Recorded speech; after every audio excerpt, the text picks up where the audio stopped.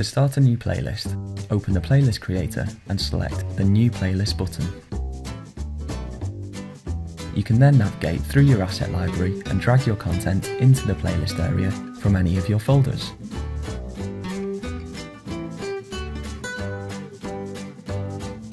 You can drag each asset to put it in the order you wish them to appear when shown on your display.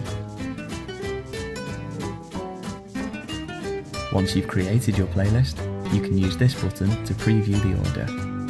Within the preview, you can skip through assets, pause and stop the content, and also mute or unmute the audio if there is any on your playlist. When you're finished previewing, click OK to get back to the Playlist Creator.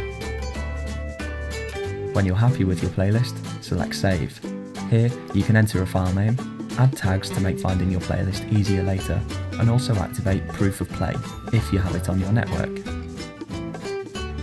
Have a go at creating your own, and be sure to check out the other Playlist Creator feature videos.